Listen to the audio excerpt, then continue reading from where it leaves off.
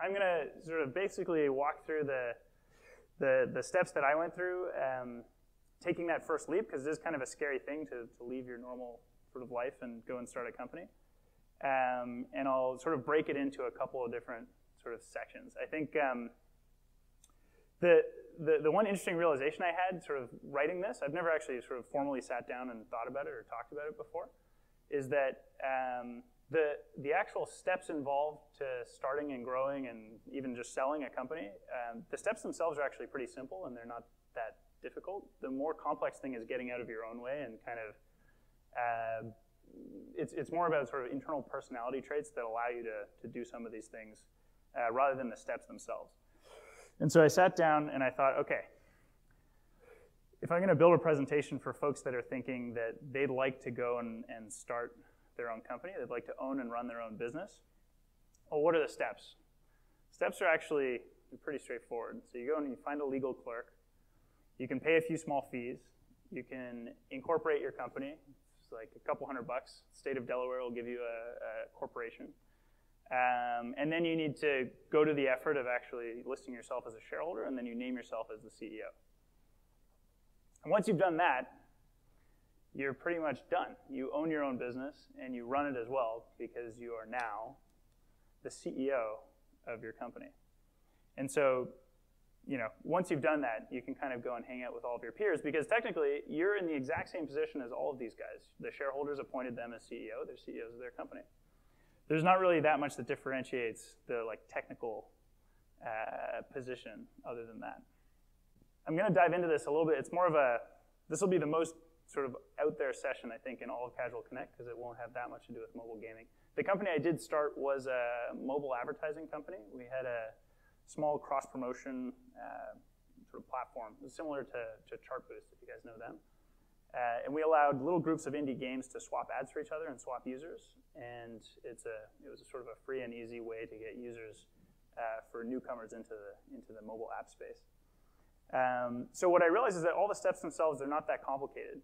And it turned out that all these personality quirks, a lot of them I was embarrassed by. I thought these were like oddities about myself, but they turned out to be useful when I was doing this and basically sort of walking away from my normal career path and going down the startup route. And so instead of going through all these sort of concrete steps, which are pretty straightforward and easy, they're fairly basic and they're not that insightful, what I wanted to do was go through these various kind of quirks that turned out to be really useful, just about sort of the way I grew up and the way we ended up getting the company going. And these are things that, if you guys are curious about doing it yourself, they're things that most people actually have already. They just need to sort of bring it out and develop it. So the first source, I was actually homeschooled as a small child. And again, this is something I was embarrassed about. I used to always think it was because it's so odd. I just wanted to go play with my buddies and go to school and be like all the normal kids. It was also kind of tricky because my folks weren't teachers, so we had to go through just that grade's textbooks and learn stuff in order to get ready for the exam at the end of the year. So we were kind of on our own, and we had to learn how to teach ourselves stuff and learn how to do things. And it turns out when you're setting up a company and sort of trying to bring people together to do stuff for you and for the company, so much of it requires learning on the job. So it turned out to be a huge asset that I knew how to just sit with a textbook and teach myself how to pass that grade when I was out there trying to do it with the company. So I had kind of quirky hippie parents, and they homeschooled us, and I used to just think that was the biggest drag in the world, but it turned out to be really useful doing the company. So the other thing that homeschooling gave me, this is actually kind of useful down the road, is that it gave me this separation from the herd. So again, all I wanted to do is go play with my friends and do sports and hang out with the kids at school, and I could sometimes, but I was very much not part of the everyday kind of mix of that. And that separation, you have to understand, if you want to go out and start a company, if that's something you guys are looking at doing, you're not, your friends and your peers at work or at school, they'll be supportive, but they're not going to go do it themselves. At least large amounts of them probably won't, which means that you really have to think for yourself and act for yourself, which is, it's not as common as you would think to see people who truly can sort of break off of the herd and go and do things for themselves. And that was something that turned out to be really, it was an attribute rather than a sort of burden from homeschooling. So the other thing that I learned pretty early was, I'll call it instinctual listening. I was dropped into Germany as a small child. I had to go and learn how to speak another language. I was 14 or something, so I was too old to actually properly learn a language easily, and I had to figure it out from scratch. And one thing that I got very good at was figuring out what people were trying to say without understanding anything. It was very tough. I was 14 years old. I didn't understand any of the words people said, and I still had to do stuff because you have to speak with people all the time. So people would try to make small talk. They'd want to know what I wanted to eat. And maybe I knew maybe 30 or 40 words going into it, and I had to get very good very quickly at interpreting what they were saying by the way the group was sort of standing and the way people were like gesticulating and their expressions and things like that. So not only did I have to get good at understanding that without understanding their words, I had to get good at speaking, I guess, a little bit more physically because I also couldn't say what I needed to say. So this turned out to be extremely useful when you're actually sort of bringing a group of people together and going out to start a company and start a business. So let's see, I was like 14, 15 when I went to Germany. I was maybe 15 when I started working at restaurants. And this is another, it's the least glamorous thing ever. Most people would never like get up in front of you to talk about being a CEO and brag about being a busboy. But I must have spent a total of 6 or 7 years working as a busboy or a bartender. I was like washing dishes, I was cutting vegetables. It was the least glamorous stuff ever. And it's not, I'm not gonna, the point isn't that I learned how to work hard. That's kind of cliche. It's more that I became very familiar with the fact that at any point in time, there's like laundry lists of crap that needs to be done. There's just always stuff to be done, no matter what. Even at a restaurant that's empty, you should be like rolling cutlery, you should be wiping tables. There's never any end of stuff that needs to be done. And when you're running a business, it's the exact same. That sort of never-ending to-do list just becomes a reality. The other thing is being a busboy is about as low as it gets on the totem pole, like in the whole universe. And you've got to get your hands dirty and do some less than glamorous tasks. And when you're trying to start a company with a low budget, you have to do a lot of things. Like I may have been a CEO on paper, and I may have had peers like these guys technically, but I was taking out trash. I was like cutting like groceries for my engineers. I was doing all sorts of rugged things for them to make it work. So people talk about always be closing, ABC.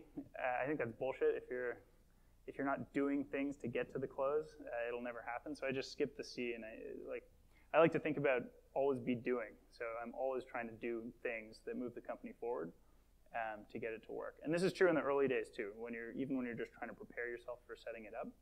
And there's always a long list of things that you could do to get prepared for it. And you should just always be doing things that get you in that direction. So that was, like I say, I was a busboy for like in my early teens, I guess. And then I think as I was maybe like 17 or something, I got my first big company corporate job. And I never want to do it again. It was no fun. The thing that it taught me though, let's see, I was an analyst at Juniper Networks, a big networking company in Sunnyvale. And the thing that I learned is that we were analyzing all these little startups that we wanted to acquire. We were a giant company. And I realized that even some companies that maybe had good engineers and good technology, they weren't the ones that we would often choose to acquire. We would sometimes just acquire the companies that were the best polished. And I thought it was absurd at first. But the more I dug into it, I just realized that, absurd or not, that's just the reality. So if your company is, has better branding and the people are presentable and energetic when they talk to you, and the way that company sort of operates is really clearly laid out and polished. Also, their legal documents, if maybe all their incorporation documents are very polished, there's no like outstanding shares that are weird to deal with or anything like that. It's actually easier to acquire that company. It's less work, and people that acquire companies are lazy and they want the cleaner, easier company. So polish is a huge, huge asset. So that was, my first internship. So again, up until here, nothing at all glamorous has happened, and I'm already at sort of quirk number 5 out of 8. So most of these things, I didn't realize I had them, but they were kind of there already. And I think most of the folks, maybe the 4 of you guys, have it too. And if you're looking at starting a company, that's where I would sort of focus on things like this rather than learning the actual steps themselves. The next one, Alfred. Now, Alfred is one of my best friends. He's also the co-founder who was delusional enough to get this whole thing in motion. And he deserves a lot of credit, but he was totally nuts with some of the first stuff that he really wanted to do, which is a necessary component if you want to go out and start a company. So, a lot of people are somewhat delusional. I think most people are a little bit delusional, but it takes a mountain of delusion to actually make a real sort of step, especially if the step involves sacrifice or moving away from the sort of routine path. So a lot of people are pretty delusional. They're junior league delusional as far as I'm concerned. You need to be pro league delusional to be able to actually convince yourself that you're at all ready or good enough to actually go out and start a company. So let's see. So I was in college with these guys. Alfred and I went to high school together, and I was always sort of crossover. I would try to do sports, but I was a geek at heart. So I played StarCraft with the engineers, and Alfred was one of my sort of StarCraft buddies. And him and one other engineer had this idea. They had a mobile advertising technology that worked really well in developing economies. So they had a way to serve ads in low bandwidth areas, and this is back in 2011, 12. And me being a pretentious sort of college kid said, well, my professor told me that Brazil, Russia, India, and China are growing very, very quickly. So China is a great market to go to. And this is very full of myself at this point. I was okay, and mobile is growing very quickly too. So if we're going to start a business, why not look for a growing market, China, and mobile, which is a growing platform, and we can build this technology into that area. And where Alfred really put us over the edge in terms of delusion is that he had genuine customers in China that wanted our technology. So we were very excited in college. We got all fired up because we had customers that wanted to serve their ads in China, and they needed an ad server to do it. So, of course, I didn't even think to see if these were real sort of offers, or as far as I was concerned, this was practically revenue in the bank. And we furiously got to work. We set up an incorporation. We incorporated our company, and I was very pleased that we were all executive officers of this special little startup company. And the engineers got together and started working on the ad server. So they started building the ad server. We started doing little tests. But if it weren't for Alfred's extra huge dose of delusion, thinking that we had revenue already in the bank in China as a bunch of sort of super naive infants in Canada, we wouldn't have actually set sail and started the company. But it was enough, so we got moving. So we took this technology and we shopped it to a couple of investors. We found a small accelerator group in China that specialized in Western entrepreneurs trying to launch businesses inside of China. It's called China Accelerator. It was done by the Techstars folks. And eventually, we spoke to a couple other people, but eventually they were the best fit for us, and they were interested in getting involved. And I think they were impressed by how confident we were that we were going to make this big impact. And they invested $15,000 into our little company, and we were so pumped up. So we took this $15K. We moved to China throughout 2012, and basically immediately crashed and burned and lost all our money. We survived for maybe 3 months in China, and our servers worked, our tech worked, but we couldn't track down the customers for the life of us, so we had no revenue at all.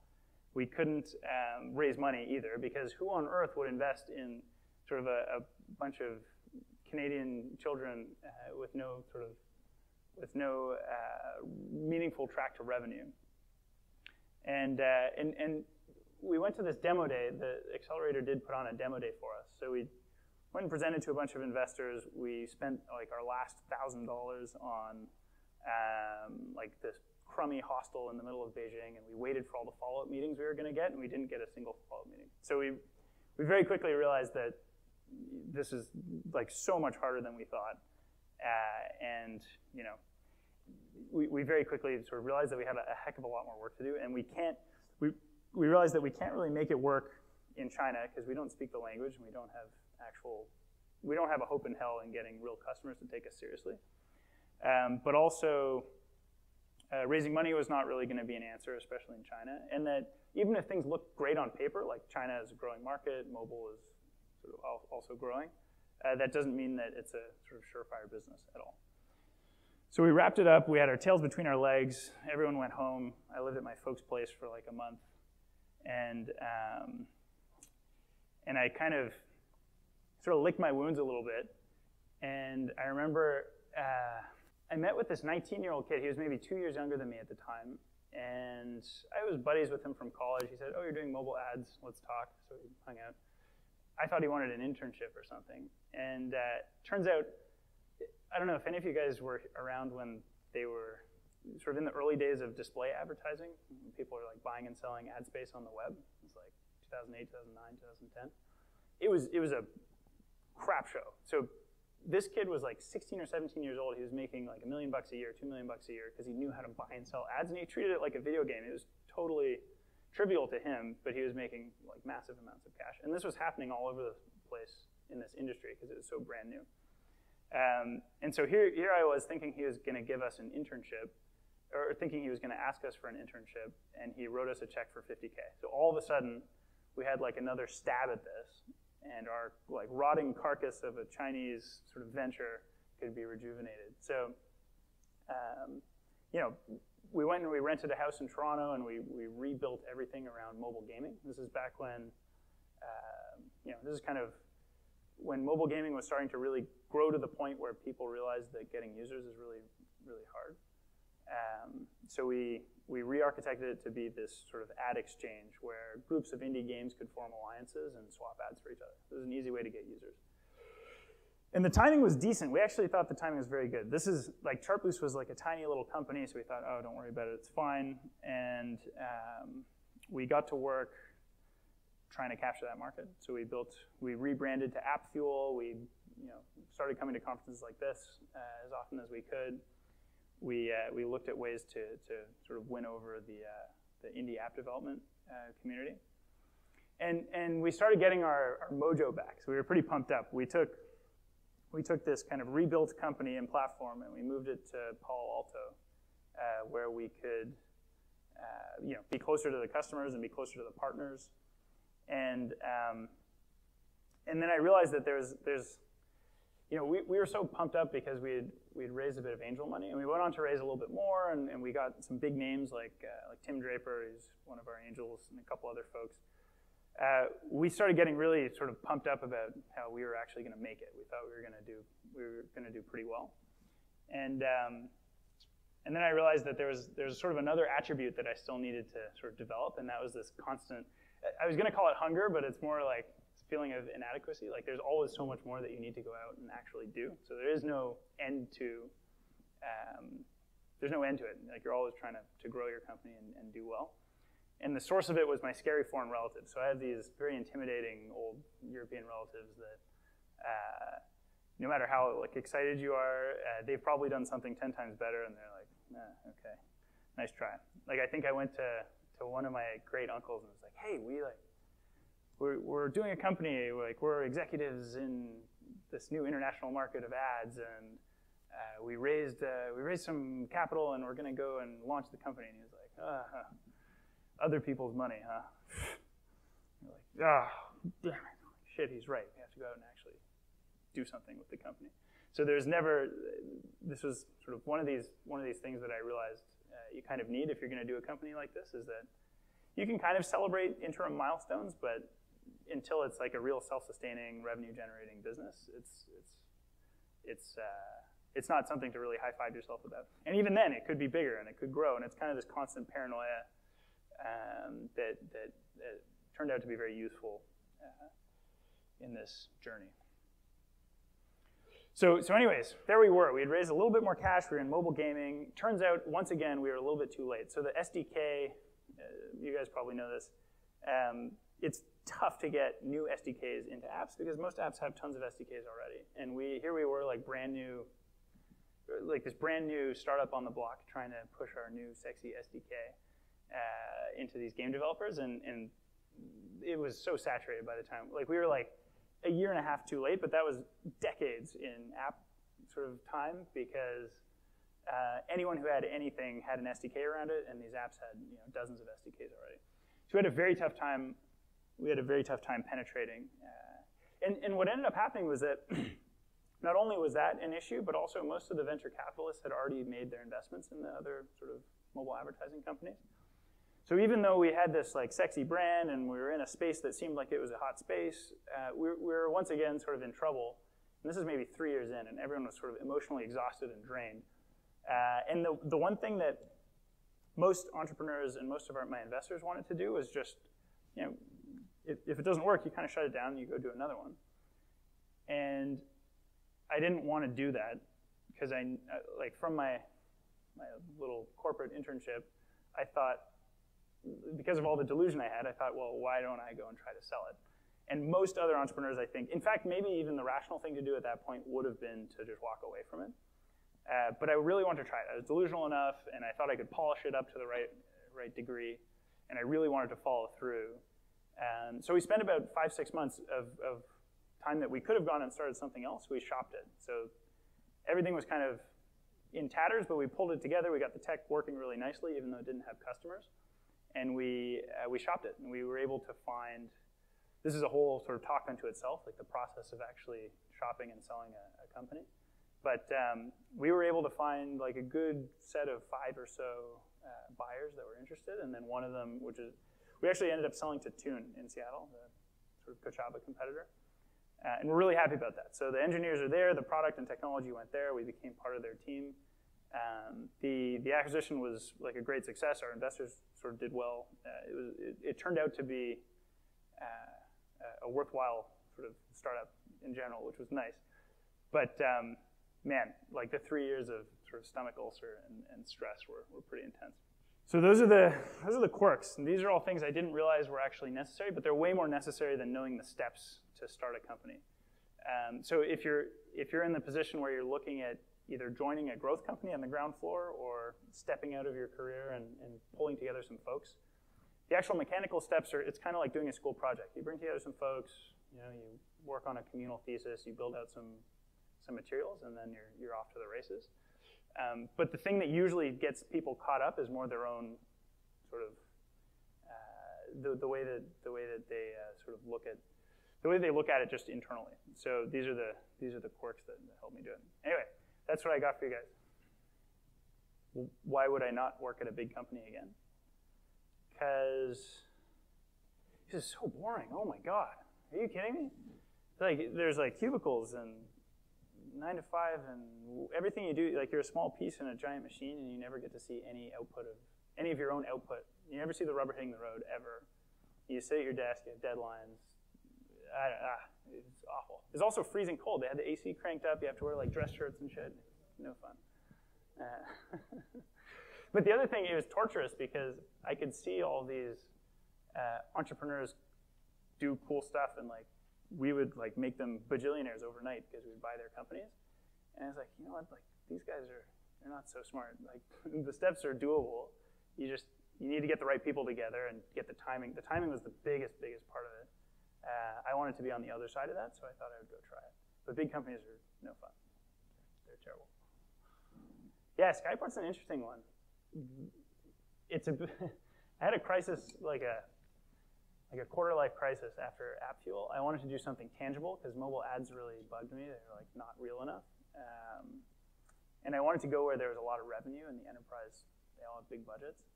And Juniper had got me pretty familiar with the hardware, like the IT space, so I knew it. And so it was almost like a temper tantrum. I was like, I want to get out of mobile and advertising, and I want to do the opposite of that. And so at Skyport, do you guys watch Silicon Valley? You know the show? We literally build a box. We build a physical box that goes into IT systems, and it's a secure server, so you run VMs on it. It's a cool new product. I think it's going to make a big difference. But the reason I chose it was because I wanted something physical. I wanted something with big, meaningful customers. And what I learned is that, like, I missed the hell out of game design and like working with like cool creative people rather than like robots in giant enterprises. And I also just learned that everything's tangible. If there's a business that makes money, you're adding value somewhere. So who cares whether it's to game developers or to big scary enterprise?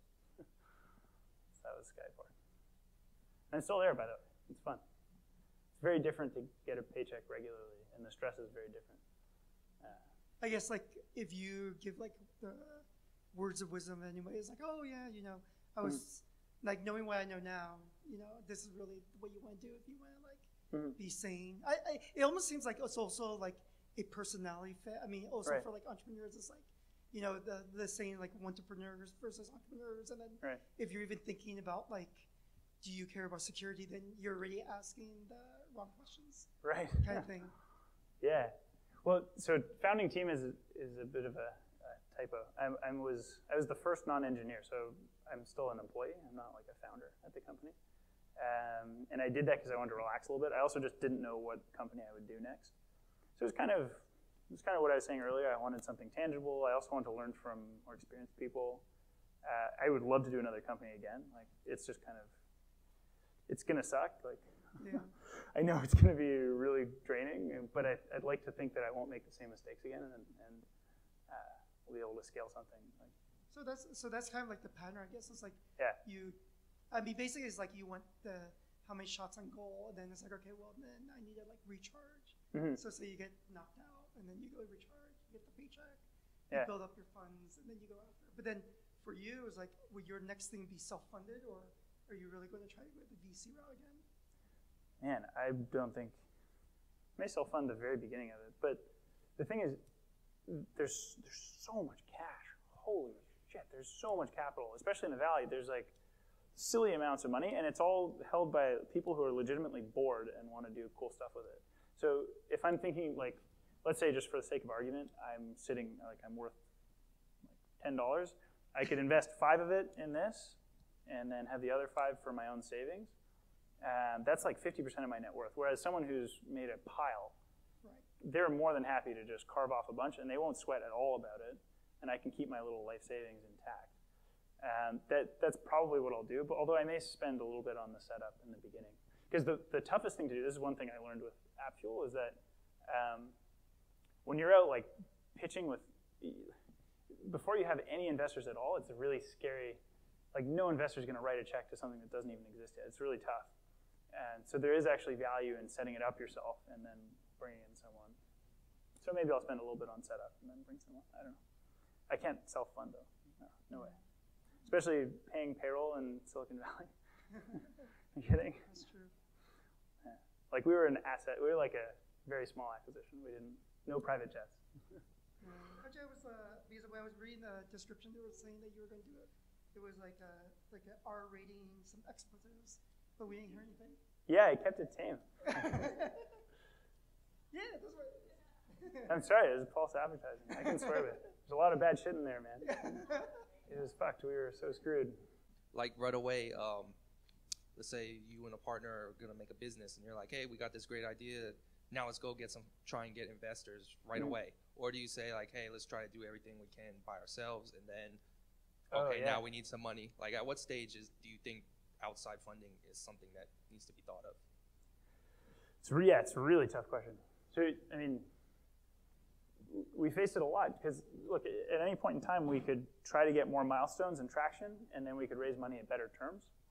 So we're always there's this battle of, like, do we need to raise money now at bad terms, or should we go out there and try to make more progress, and then we can raise it at really good terms? And then, instead of like giving away a ton of stock, we only give away a small amount of stock. There's no right answer. I mean, you gotta, sometimes you'll get really good offers and you should just take them, and sometimes, like there's a lot of sort of the sound bites will tell you that you should always be raising when you don't need to be raising. So, if you're starting to run out of money, it's too late. Like you should go when you're in a really comfortable position and try to raise a little bit.